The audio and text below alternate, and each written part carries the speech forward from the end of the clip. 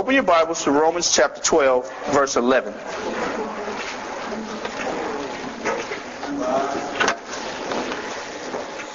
Pray for me while I'm up here.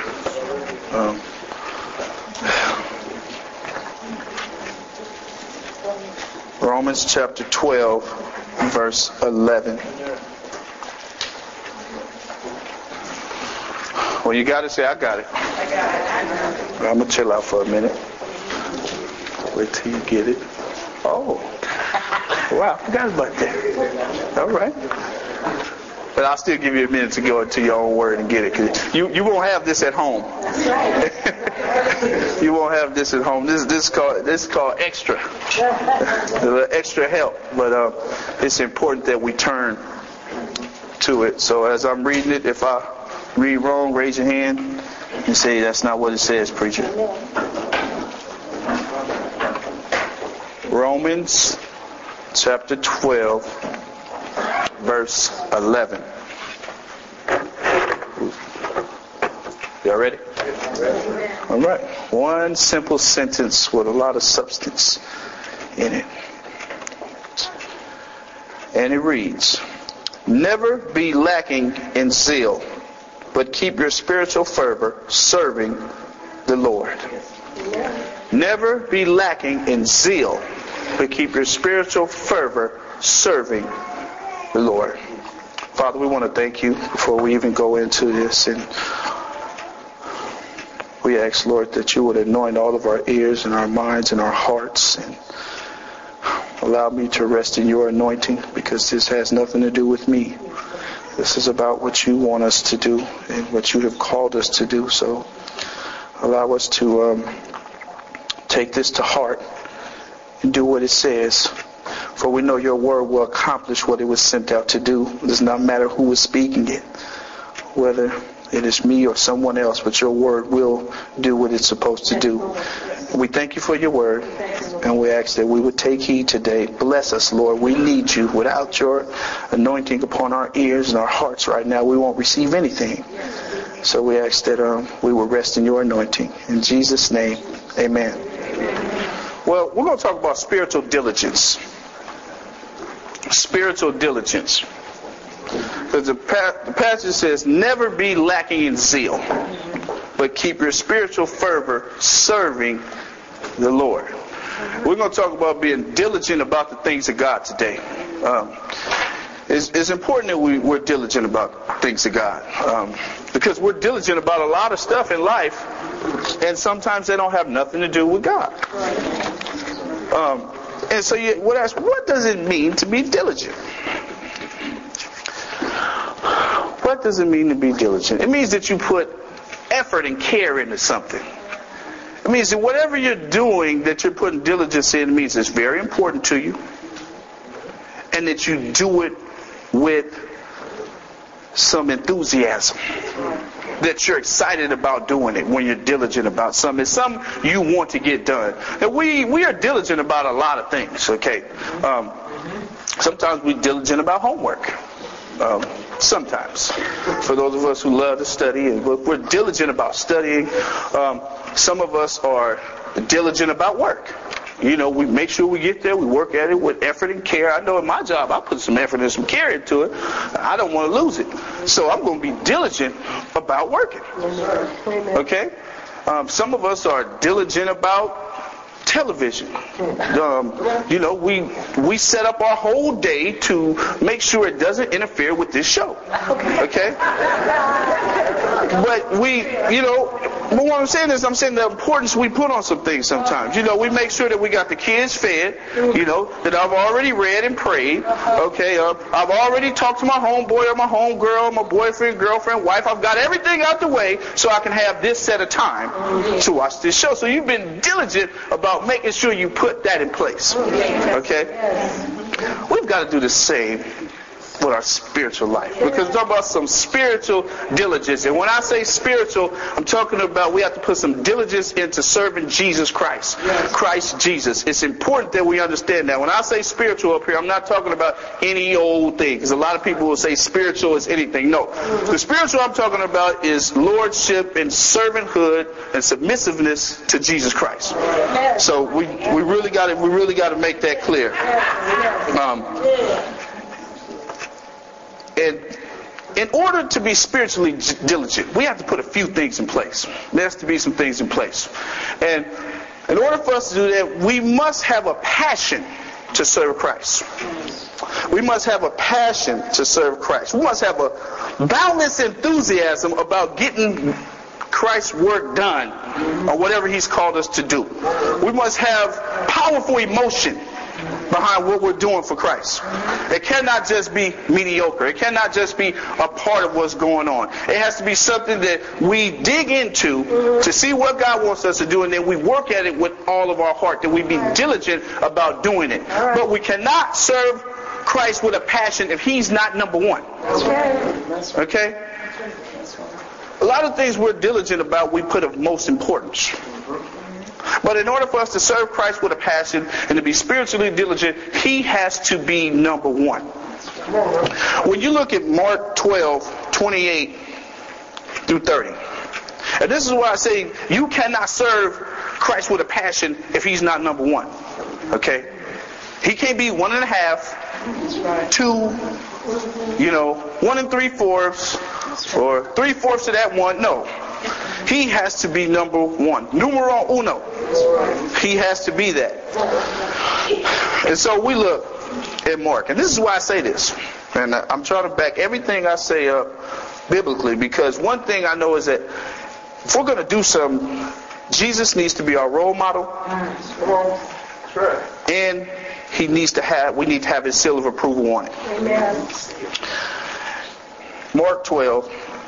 28 through 30 says, one of the teachers of the law came and heard them debating. Noticing that Jesus had given them a good answer, he asked him, of all the commandments, which is the most important? The most important one, answered Jesus, is this. Hear, O Israel, the Lord our God, the Lord is one. Love the Lord your God with all your heart, and with all your soul, and with all your mind, and with all your strength. Number one, the most important is that you love him with all of that. So what that's saying is not only do you say that's important, but when you look at that, it means that he has to be number one. He didn't leave nothing out of the vitals when it comes to what we chase after. It was all there. So we need to make sure of that. So the first decision we have to make in being spiritually diligent is that we serve Christ with passion. We have to have passion behind it. And as we go in, we're going to talk about this zeal, okay, and being enthusiastic about Christ, being enthusiastic about serving. We have to make sure that it doesn't become boring. Okay? Serving God is not boring. It's only boring when it's not important to you. Okay? We go to work. Some days it works boring, some days it's not. But those days that are kind of boring, you try to do something to make it a little better. Right? Talk to your co-workers, tell a few jokes or something. Let's liven this place up because I have to be here. That's what we have to do in Christ. We have to be enthused about it. When it seems like it's getting boring, it's not. Amen. You have to do something that's going to make it a little more exciting. Too many times we spend our spiritual lives thinking that serving God is boring. And it's not boring. It's not. And if you think it's boring, it's because you really haven't stepped in to his presence. You really haven't dug into his word. You really haven't spent time with people who love God. So we need to make sure that we're very, very zealous about God. We have to be committed to service in God's kingdom. You cannot, again, this is not somewhere you just choose to do it a little bit. This takes full commitment. This takes the giving of your life to Jesus Christ for what he wants to do with it, not what we want to do with it. We have spent enough time doing what we want to do with our lives. Enough time. We spend a whole bunch of time doing that, Joe. But we have spent enough. Luke 9:62. Jesus replied, "No one who puts his hand to the plow and looks back is fit for service in the kingdom of God." No one who puts his hand to the plow and looks back is fit for service in the kingdom of God. What is that saying again? You have to be committed to his service. You have to be ready to put your hands on that plow and go forward and don't look back. Anytime you look back, it means you stop. You stop. Pushing the plow is not easy. You know what I mean? You can't push and look back and just, you can't do that. You have to put some strength and some effort into pushing the plow so you don't have time to look back. And if you look back, what it means is you're missing what was back there. That's what you really want. So you keep going back to what you shouldn't be going back to because you're not ready for service. That's right. So we have to have some fervor, and that fervor is being, I'm not even going to go with a theological definition. What I'm going to say is keeping the fire for Jesus Christ. It's being on fire. It's that it doesn't get cold. My spirituality shouldn't get cold. It should always be on fire. When it gets cold, I just call one of my friends and talk to them, and I get off the phone or come from their house or whatever on fire, ready to do the Lord's work. We went to a conference one time, and when God had placed this college ministry on my heart, and I was disobedient, I didn't do it right away, but I asked Joy, I came out of that place running down the hill and said, man, we got to do this. We go to college, we get on the campus. I was full of fire. I was full of fire. That's where we need to be. That's that fervor. We need to be on fire for Jesus Christ. But in order to be committed to service in God's kingdom, we have to rebuke spiritual laziness. We have to rebuke spiritual laziness. Too many times we get spiritually lazy and just quit. And then figure we come back in a couple weeks. I don't feel good today. I'm not going to church today. Just something ain't right. I'm dealing with this and dealing with that. You get spiritually lazy. We stop reading. Spiritually lazy. We stop praying. Spiritually lazy. You know, we don't put no effort or nothing into the things of God. We just get lazy. And I'm going to tell you this. When I was growing up, I didn't keep a clean room. Okay. I didn't keep a clean room. So I got lazy when it came to cleaning up my room. And so that laziness produced sloppiness. So spiritual laziness will produce spiritual sloppiness. Now you might have a lot of things on your plate, but if you're not diligent about doing it, it just gets sloppy. And people are like, man, you were supposed to do this. Why didn't you do this? Or why didn't you do that? Well, because everything is all over the place now because I haven't been diligent about my spiritual life. I've been lazy about it. So when I'm lazy about it, it gets sloppy. And a sloppy room is not hard to miss. My parents used to be able to walk by my room and just open the door a little bit and say, you need to clean up that room. They didn't have to open the door wide open to see how it looked. So with our brothers and sisters in Christ, they can tell when we are living a spiritually sloppy life. Okay? But that's why the Bible is telling us to be diligent. Keep that fire. Keep that zeal. Keep that enthusiasm. We need to be enthused about Christ like a 10-year-old before Christmas, knowing he's getting everything he wants. That's how excited we need to be about Christ. We need to be that excited about Christ. So we got to rebuke that spiritual laziness. And we must be busy and persistent when it comes to the things of God. We have to be busy in these things. Again, no rest. You don't rest from work. You rest in the work. You rest in God. I don't never take my rest from God. Doesn't mean I walk away from Him for a while and just get a peace of mind. No, my rest from God means I sit back and I get into His Word and I just rest in Him. Yes. With Him as the foremost meditation. Blessed is the man who doesn't walk in the counsel of wicked. But his delights in the Lord, and on His law he meditates day and night. That rest, you never leave the things of God. You never leave the things of God. And some of us are sitting here wondering, why haven't I been able to get to that next level?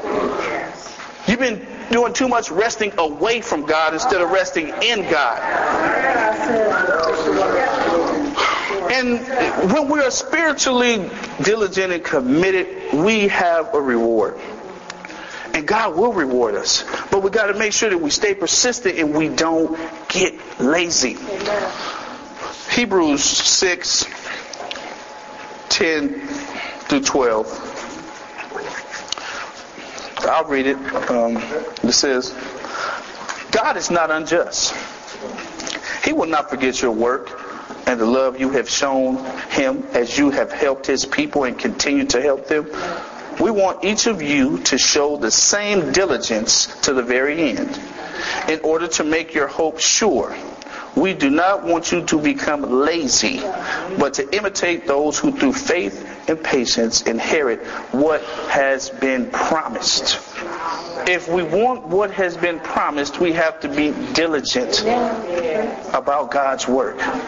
We have to be diligent about service. We have to be excited about service. If God is not number one, y'all, he's not anything. I'm going to say it again, and I mean that. And from my reading of the Word, I see that plainly. Old and New Testament. If he is not number one in your life, he's not anything in your life. He don't take second places. The king don't come second. Okay? The CEO don't come second. Okay? The captain of the team don't come second. There's people fighting for who's going to be the leader of the team. Kobe and Shaq went through it for a while. They had to break that team up.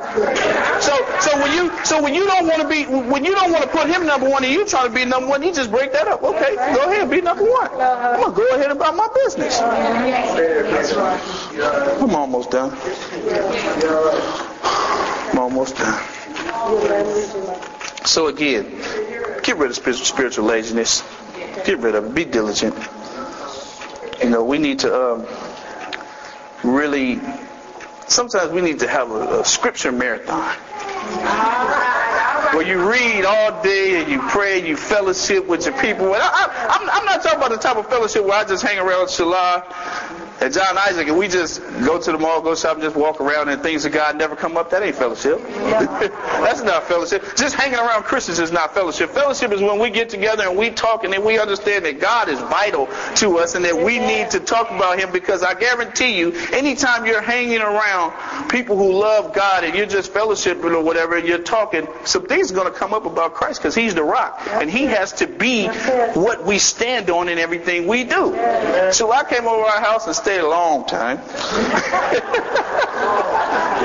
And we was talking, right? You know, and we weren't like talking focus everything on Christ, but as we talked, and a lot of times in the conversation, we'd have to stop and say, well, this is what God wants, and I want this because this is what God wants for my life. So it came naturally about in the conversation. And so I don't know how I got on that, but yes, that's we need to be busy and persistent about God's work, and we need to rebuke spiritual laziness.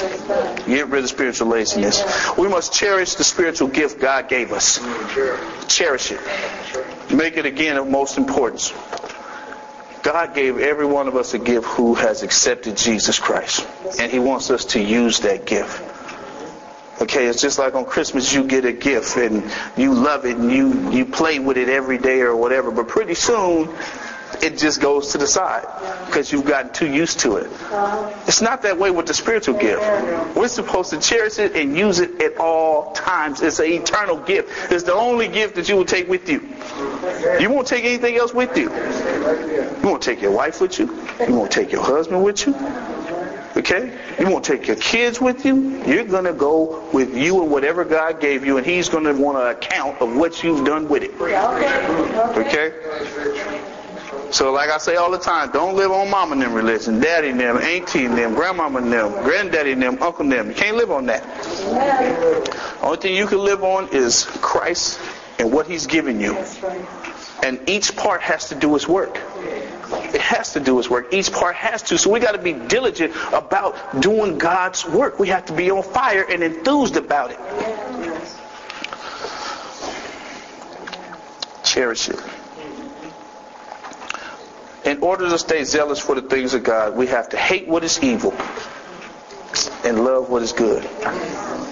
In order to stay enthusiastic about the things of God, we have to hate evil. We cannot embrace evil and be excited about God. Can we? We cannot embrace evil and be excited about God. Verse 9, Romans 12 verse 9 says, love must be sincere. Hate what is evil. Cling to what is good. Be stuck to it like Velcro.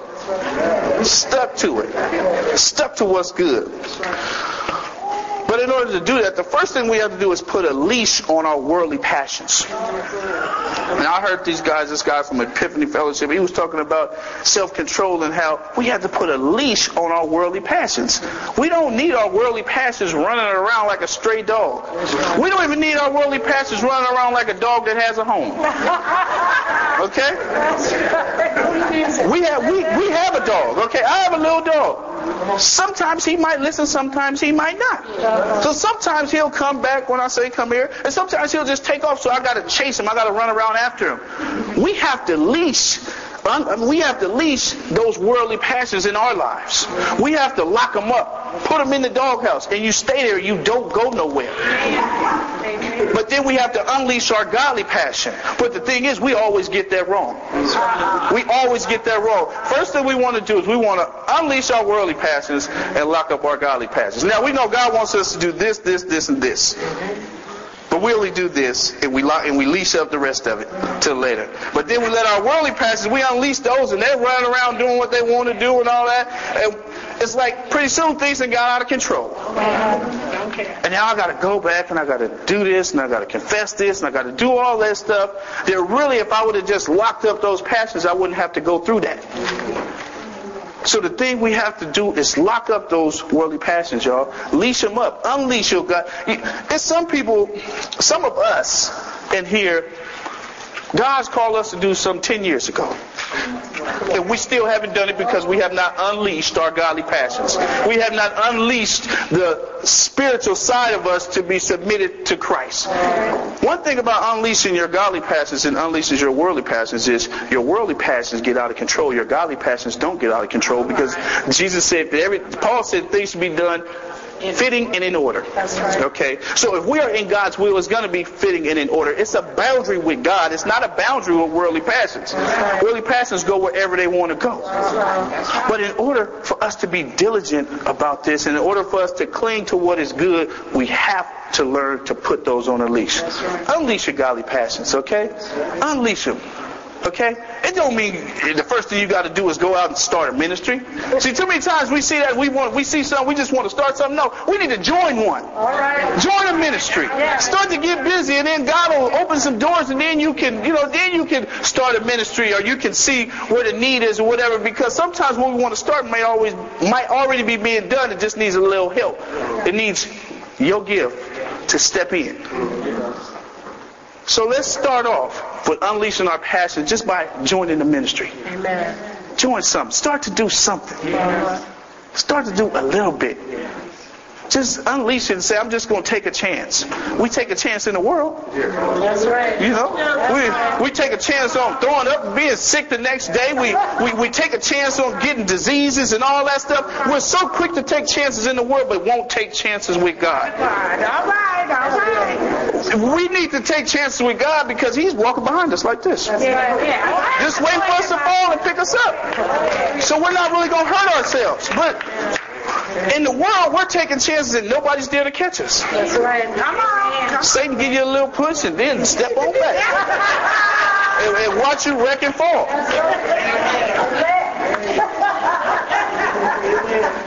But again, so unleash those godly passions.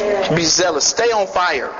Stay on fire for God. Stay on fire. And understand, you can never have too much of God. You can never have too much of Christ. You can have too much. I don't care how healthy the food is, you can have too much of it. I don't care. It can be all Brussels sprouts. Okay? You can have too much of it. It can be all oranges, all apples, all broccoli, all wheatgrass, whatever. It can be, you can have too much of it. But when it comes to Christ, when it comes to God, you can never have too much. We can never have too much of Christ. That's why I say sometimes you can just sit back and have a Bible marathon. They have television, they had a Martin marathon. I watched Martin about 5 hours. I'm watching Martin laughing and all that. I said, hold on, man, I ain't ready. Let me turn this TV off and get in here and read my Bible. But we gotta have that same. The Bible needs to capture our attention like that Martin show captured our attention. They got marathons of everything. Good Times, Taxi, Martin, Mr. Cooper. They got everything. Man, come on, name some Bowl. You can even go to ESPN and see a Super Bowl marathon.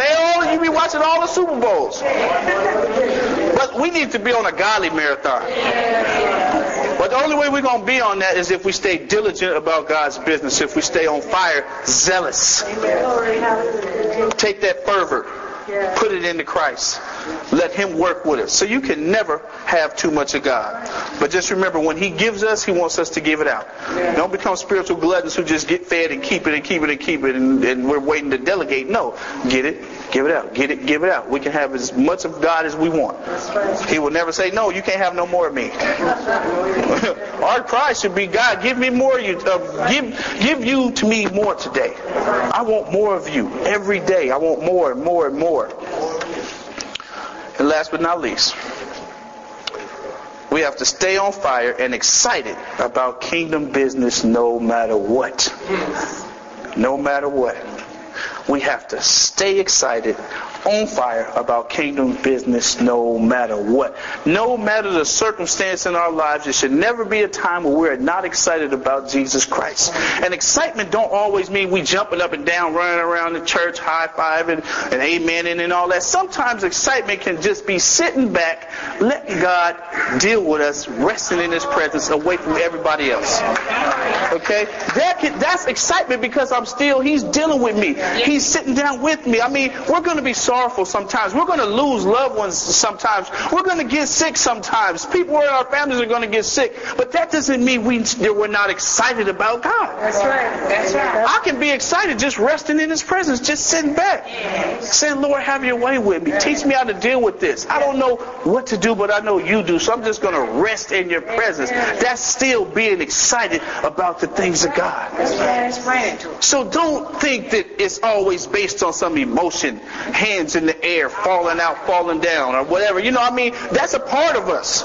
Sometimes it is. But that doesn't determine your spiritual fervor. That doesn't determine if you're on fire. It doesn't determine if you're excited about God. No, it doesn't. What determines that is your diligence to the work God has placed in our lives. Amen. So we need to make sure that we put Him as number one and not number two. Because, you know, Jeremiah said, but if I say, Jeremiah 20, verse 9, but if I say I will not mention Him or speak any more in His name, His word is in my heart like a fire shut up in my bones. I am weary of holding it in. Indeed, I cannot. After all the persecution and all that, he's sitting back saying, you know what?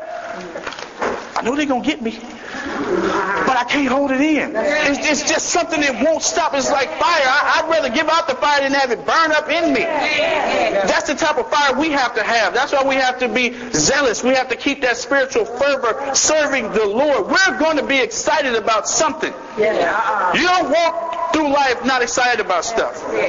We meet the woman of our dreams and get excited and want to tell everybody.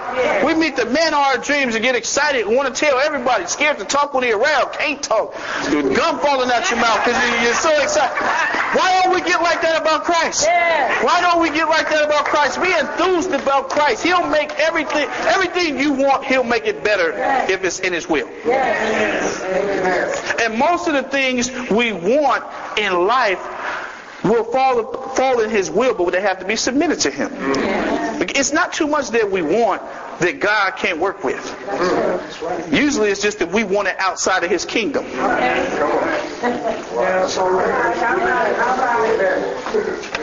So again, spiritual diligence. Just wrap up the passage. I would say stay excited. Keep the fire. And make sure that excitement and fire are used to serve the Lord. Let us pray.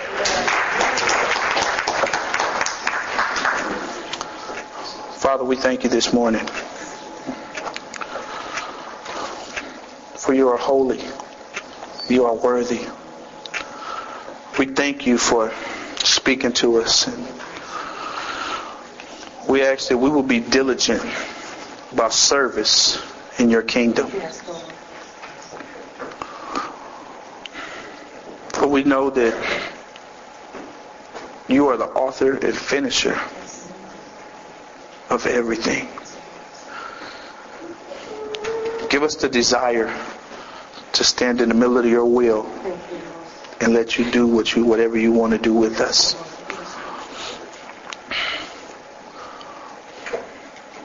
Let us be diligent about your work this year.